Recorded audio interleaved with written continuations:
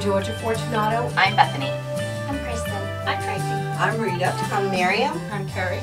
I'm Ann. Kim Hamilton. Laura Hirsch. Megan Graham. Grace Diaz. Lee Gaspar. Shilpa Knight. Zalda Collins. Donna Preet-Goon. Amanda Simino. Mary Reynolds. Sue Turcotte. Brenda Beauregard.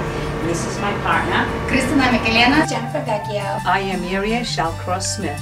And I am Amy Shallcross-Vogel. And we're mother and daughter in business. I am woman, hear me roar, in numbers too big to ignore. Hello there, and welcome to Women's Business. My name is Jillian Fain, and this is my co-host, Marianne Shallcross-Smith. We would like to welcome you to our mentoring program designed to educating our community on issues facing working women.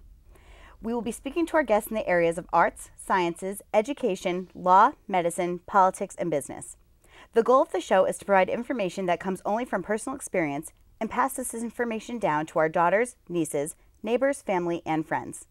Much of the content will relate to the guest speaker's journey in their chosen profession, what they learned about this process, and what they wish they had known before the journey began. Since women-owned businesses are the fastest growing sector of our economy, my guests will close with the lesson that they would like to pass on to our listening audience. Our guest today is Amy Chauvin, and welcome to the show. Thank you, Jill. Thank you for being here, Amy. So why don't you start by telling us a little bit about your journey into what you've been doing.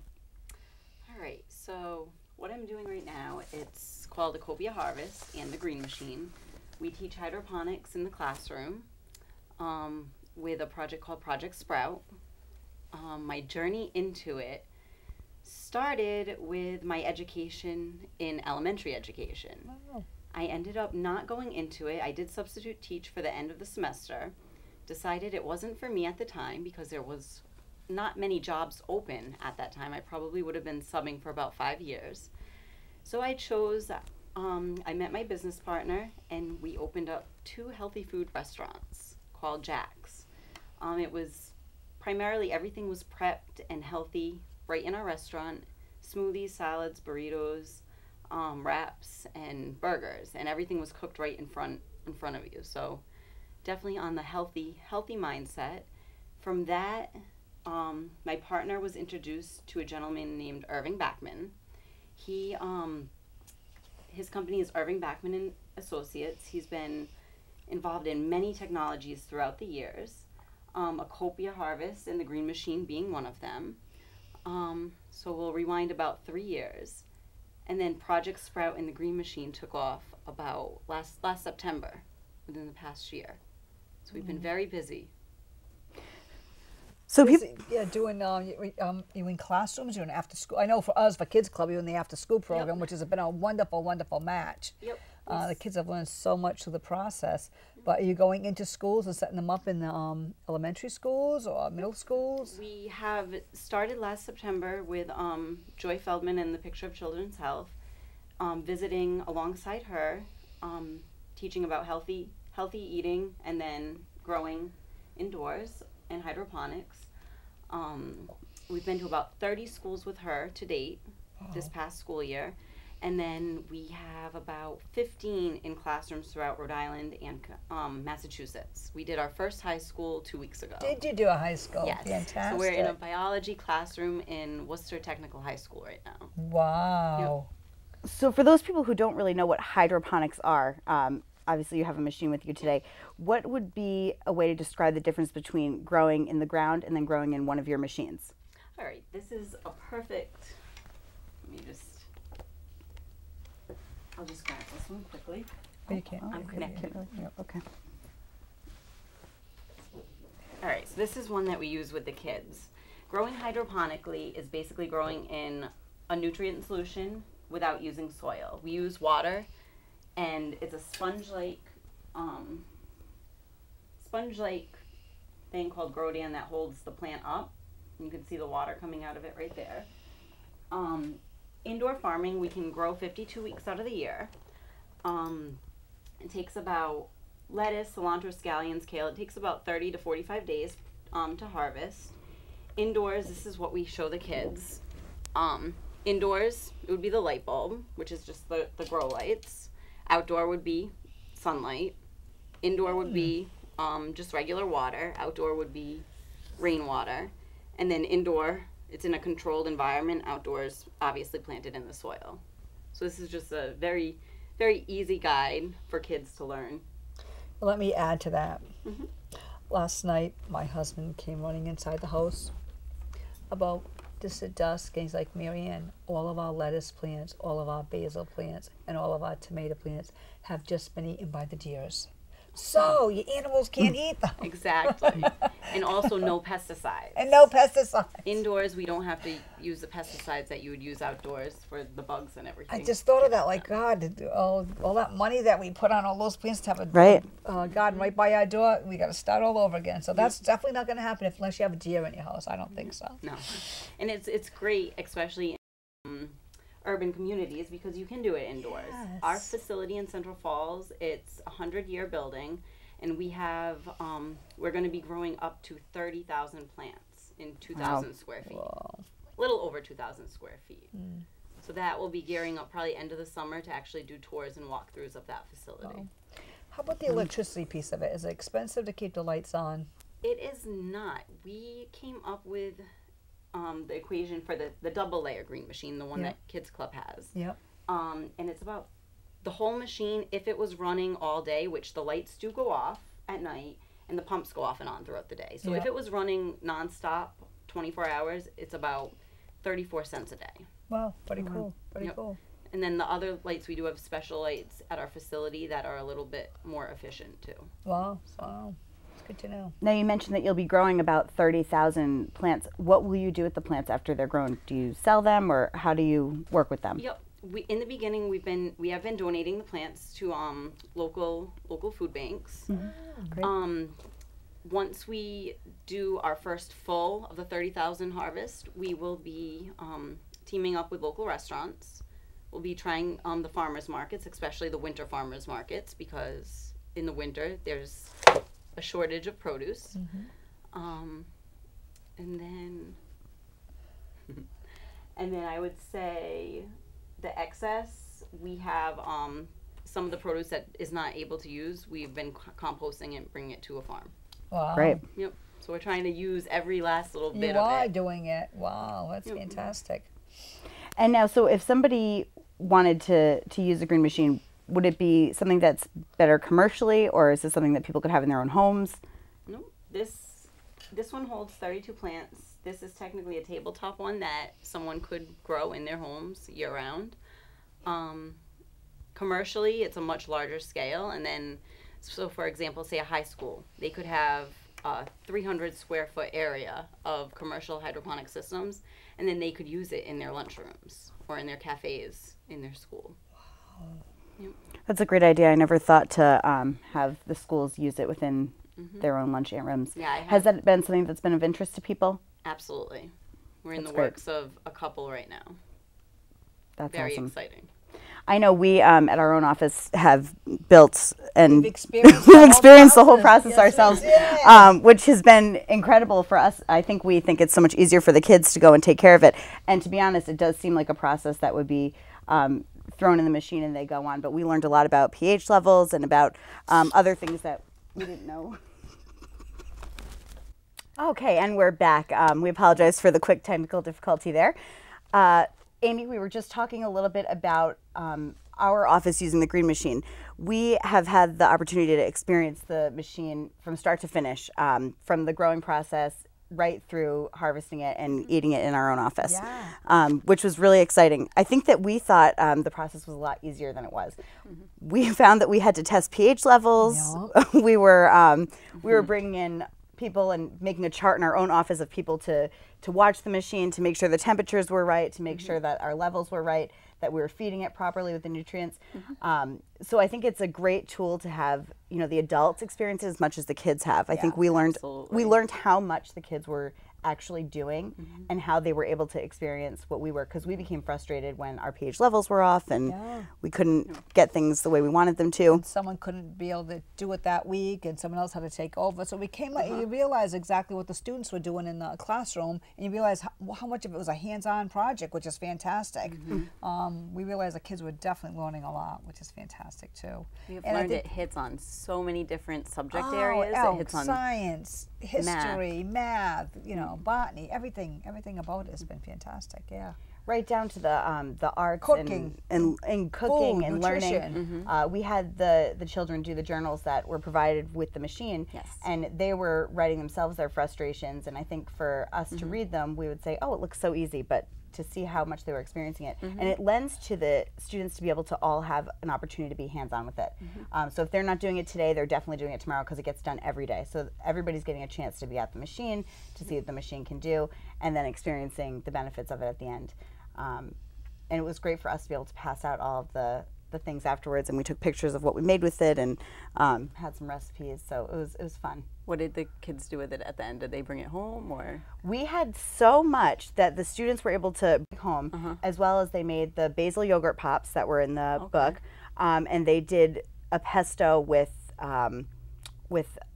bread and pasta, that kind of thing. Very nice. So, And did they share some in the teacher's room too? I heard they put some in the teacher's room. and the teacher's room, and the principal, well, everyone could walk by the room, see the machine, and wanted to see what was going to happen at the end of it. So they were able to all be a part of the end of the machine, and knowing that it was built and made right in their classroom, right down the hallway, was a huge, a huge thing for us. So Very nice. it was the collaboration between the school department and Kids Club, and Acopia was incredible for everyone. Now you talk about history, but how long have these been around? Like, why am I just figuring out at 60? Hydroponics has been around for many years. Really? It used to, way back, it used to be floating gardens. Oh, yes. And then it's evolved. I know in the 70s it was really big, growing like tomato plants and stuff like that.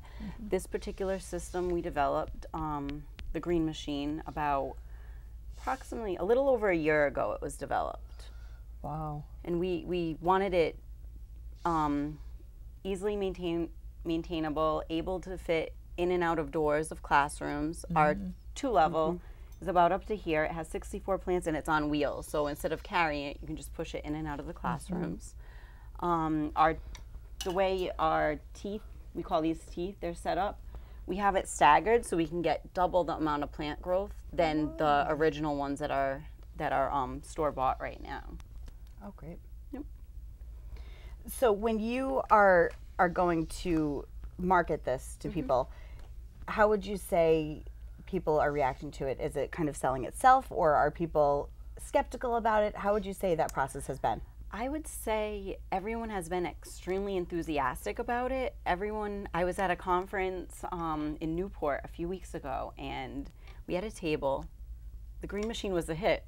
Everyone was so curious. They asked so many questions, and I feel like compared to about 2 years ago, because I started with Acopia about 2.5, 3 years ago, and then people really didn't know about hydroponics. So I think we've been doing a good job of informing adults, kids, and everyone about hydroponics. We have one being shown this Friday in a retirement community. Wow. Oh, great. So being on the wheels in a retirement community, it's perfect for people that can't necessarily get outdoors to grow.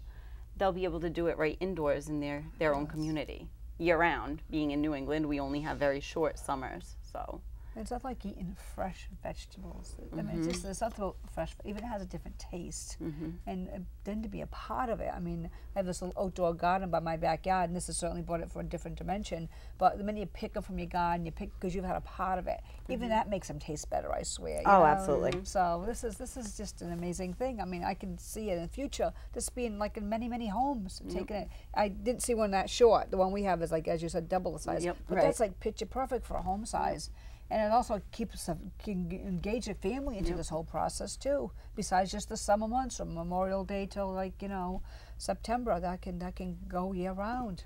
Yeah, the thing is with there's a lot of school gardens programs that are being started. So the schools will start their school gardens, in May, end of April, beginning of May, and then what happens? Summer hits. So we're trying to team up with a lot of the summer garden programs, so then they can continue it year round throughout the school year, so they can tie into each other. Because also in this system, you could start growing it and then transplant it into the ground. Sure, absolutely. Oh, okay. Yep, so that's another aspect that they could use in the school.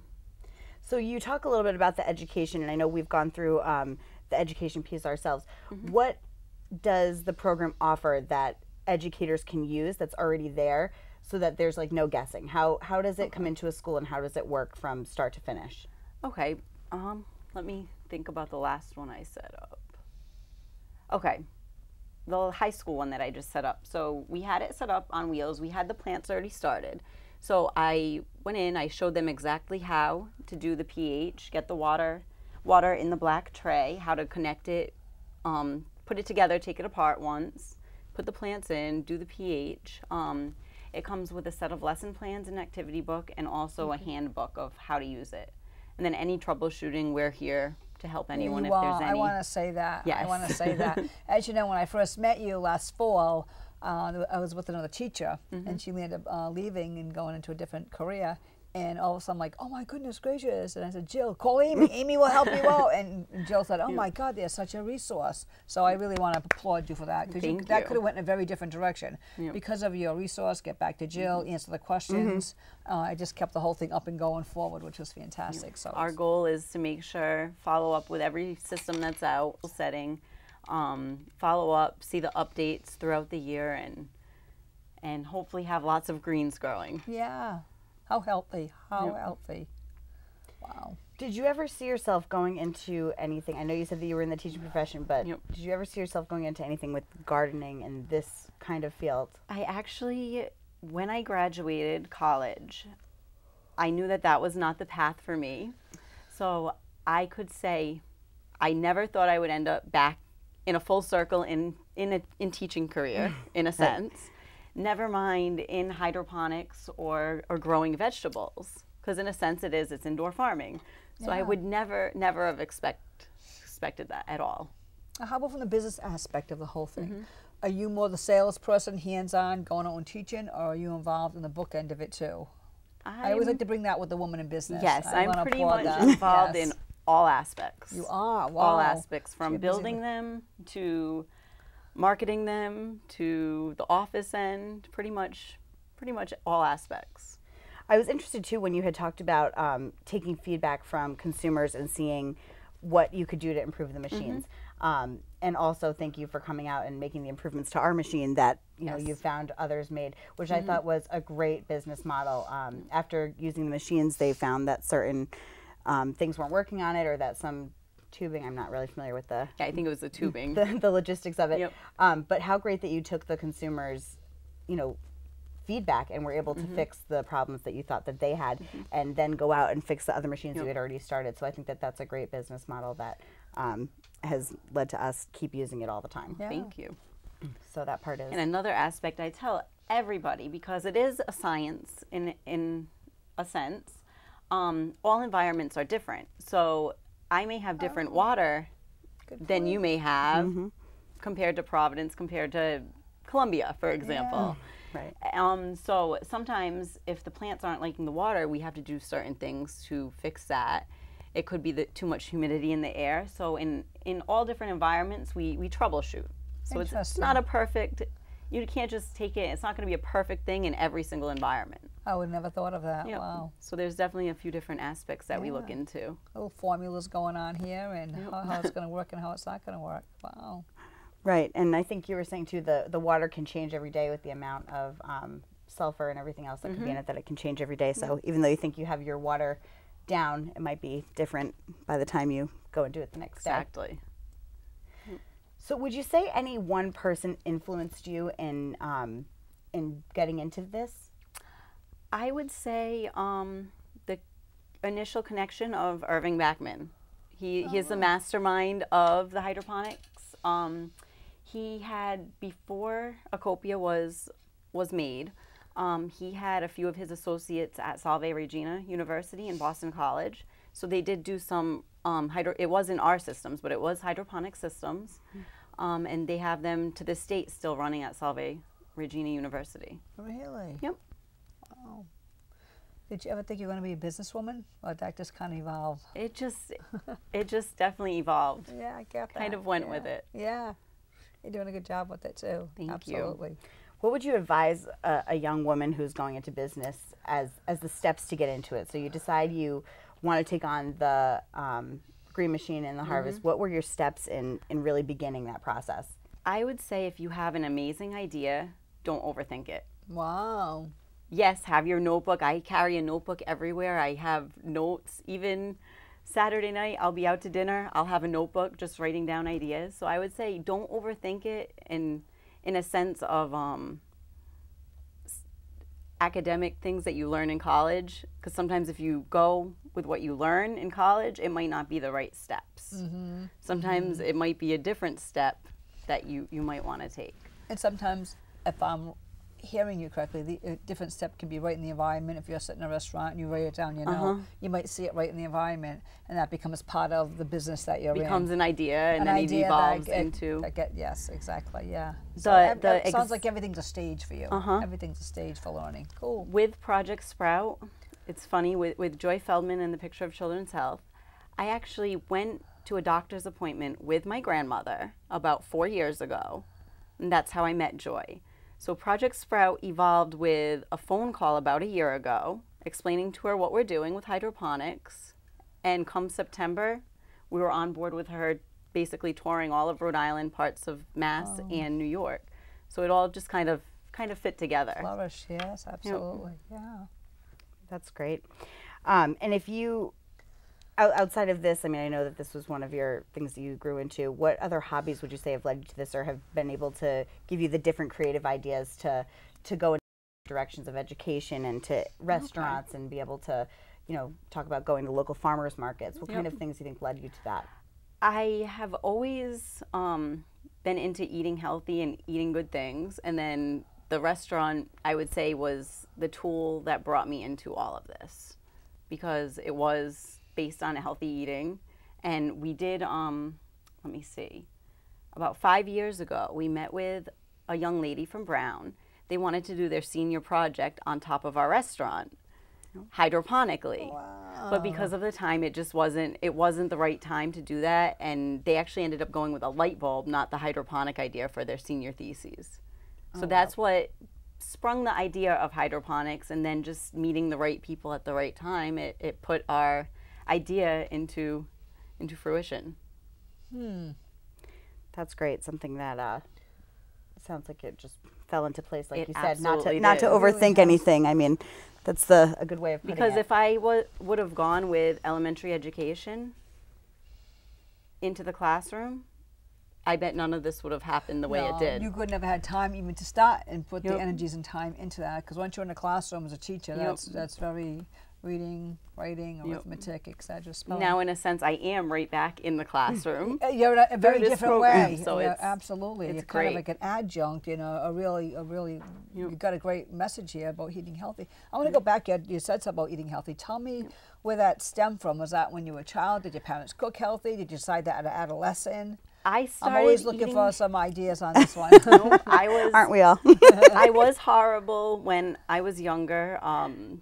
Not too bad, but I liked carbs, pasta, bagels, pancakes. I had a pancake before school every single day.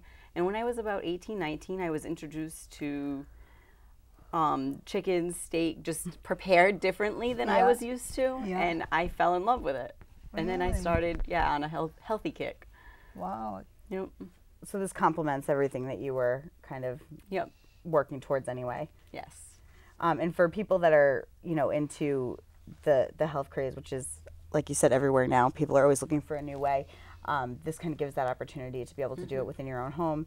And I don't know if you guys have done any analysis on this. I mean, cost-wise, I mean, it must outweigh the benefits cost-wise if you're growing your own. Absolutely. If you just look at this here, how much, if you were to say go to one of the markets, how much it would be to buy hydroponically grown or organically grown heads of lettuce, and then you would be doing it right in your own home. So it would be definitely outweigh. What are the better vegetables to grow? Basil, lettuce. We talked a little bit about tomato through Kids Club, but sometimes. Yep, we can do tomatoes, but in a much larger system. You could maybe start them in this system, but they get way too big. Okay. Yeah, they spread out too. Okay. So you do have larger systems then if you want to do it like that way too. Yep, we right now are not doing tomatoes. We're just doing the greens and leafy greens at our facility, but we eventually will be. Now, one of our major goals is basically to impact the planet. That's a great goal. Yep. Imagine going Little to by a little. Restaurant and then just going and picking your tomato off the plant and then having Oh, your salad. absolutely. Like that just I think just if you like you said, I mean, being able to see it and in your factory, I'll call it, in Central Falls, to be able to see behind the glass what is actually being grown and then put on your plates is amazing. it's awesome. I mean, it would make me want to go there to eat My there. partner is in Colombia. He has quite a few kits in Colombia at a few universities. One restaurant in Colombia 2 weeks ago has just this mini one right for the customers to see. So they're growing a bunch of lettuce right on their floor of their restaurant. Nice. Yep. So it just gives you a healthy feeling too. Oh, absolutely. We only have a couple minutes left, but how do you balance it all? We always are looking for a good way to balance things. I just go with it because there's always going to be something. I get that. My lists are ongoing, so I'll cross a few things off and it will just keep going. So I just try to balance it the best I can. Definitely try to throw a few workouts in there to balance on that end. Yep. Is there any particular person who give you a sense of balance of workload? And because I know it's so important, the workload, my load, me as a human being, also sometimes family is involved. So I like to just go through your list and see how it works out. And sometimes you just have to skip over something on that list. Yeah, sometimes you don't make it to everything on the list. You wake up in the morning, it's not the same list as it was you started with. That's what I'm hearing you say. Yes. Well, and like you said, balance. Balance is huge to be able to work with what you have and balance everything and not get, overly anxious over one thing, but to be able to just keep going with it. That's great. Yeah. And obviously family too. Yep. Spending enough time with my family. Yeah. And your family has been supportive of this. Absolutely. Yep.